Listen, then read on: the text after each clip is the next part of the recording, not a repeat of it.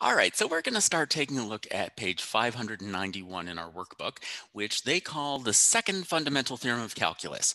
And it's the second time we've looked at the fundamental theorem of calculus, but as I've mentioned before, the result that we're going to be talking about is usually called the first fundamental theorem of calculus because we are studying them in the different order than the way it was originally proved.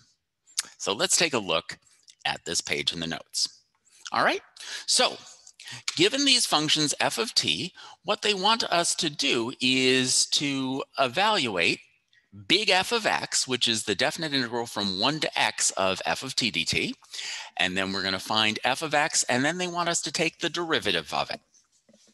Okay, so this is just going to be a natural application of this.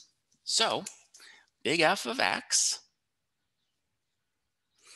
is equal to the definite integral from 1 to x of what f of t is, which is 4t minus t squared dt. All right, so what I want you to do is to pause this video and see if you can evaluate this definite integral. You won't need a calculator to do this. You can just find an antiderivative of that. So the antiderivative of 4t minus t squared, we're just going to use the kind of reverse product rule. That's 2t squared minus 1/3 t cubed. And we're going to evaluate that from 1 to x. So all we do for that, this is just something we've been doing over and over again.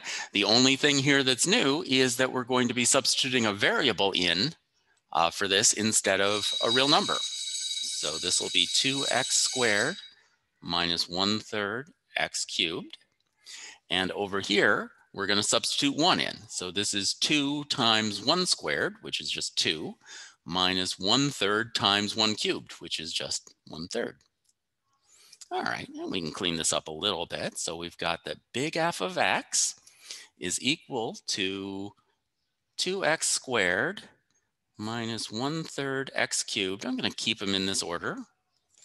And then 2/3 minus 1/3, we will write that as 5/3 because 2 is 6/3. Okay, so we've calculated big F of x like they wanted to.